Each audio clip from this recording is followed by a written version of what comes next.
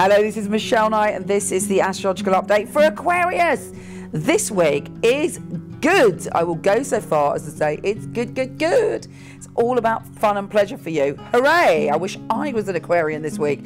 Now, Venus, the planet of love, is going retrograde, going backwards, dragging the whole of humanity back to our past relationships for us to learn a particular lesson. And for you, it's in your 5th house of pleasure.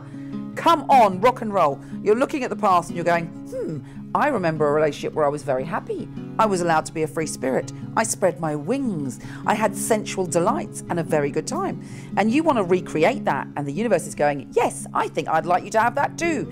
So the universe is really beaming down some fun vibrations for you to have a good time. Now, also, this Venus is trining Saturn, the planet of responsibility, in your 9th house. You might want to travel. You might want to kind of have a liaison with someone exotic and interesting and unusual. But there's a little bit of adventure in the air for you.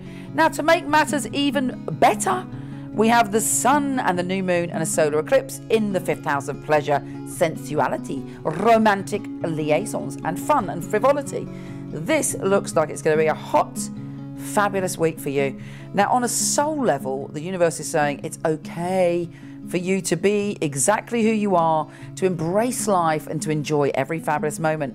If you're having a hard time, send out a calling signal to the universe and saying, I want that fun now. Please uplift me with a bit of joy.